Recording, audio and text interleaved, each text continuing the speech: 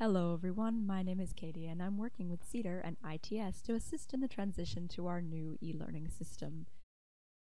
This will be the first in a series of short videos designed to introduce you to the various elements of the new Moodle system and how they all work together. The first element I'll be sharing with you is called Mahara, which is our e-portfolio. This is an open source system designed in New Zealand, and the word Mahara comes from the Maori word meaning to think or thought.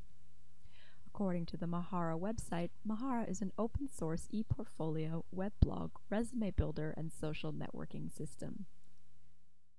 Well, that all sounds lovely, but what does that mean for us in practice? Let's have a look at my Mahara profile and see.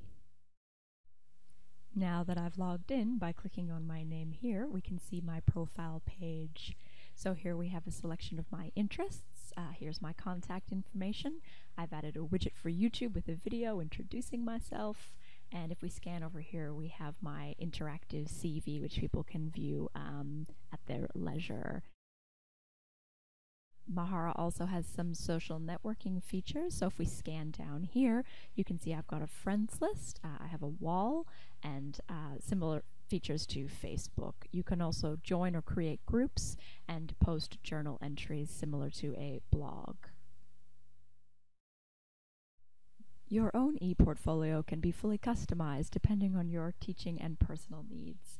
So here you can see some of the different options that you can add to your profile, such as images, links to external content or embedded media, journal entries, which are similar to blogs. You can add Creative Commons licenses, plans, text boxes, and so forth, selections from your resume, and more external content such as Google Calendars, which you just drag and drop.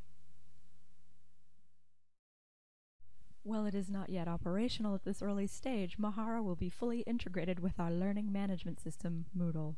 Students and academics will be able to share information from Moodle to their Mahara profile, such as assignments, blogs, projects, and other content.